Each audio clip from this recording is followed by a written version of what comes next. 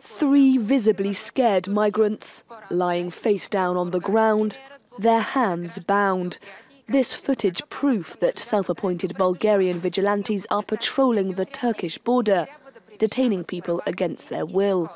The head of the Bulgarian border police has denounced the groups.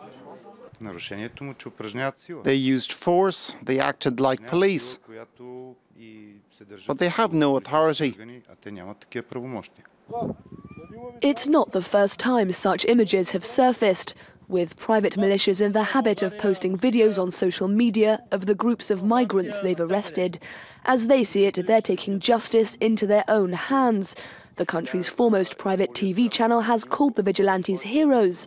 This man, for one, is happy to be seen interrogating a group of Afghans. You're terrorists. Yes.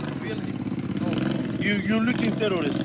Human rights campaigners are up in arms, but the groups have the green light from the government. When Bulgarians offer their help either to the police or to the army, it's useful to us. Bulgaria, meanwhile, is expanding its razor wire fence along its border with Turkey, amid fears it could become a major new migration route to Europe.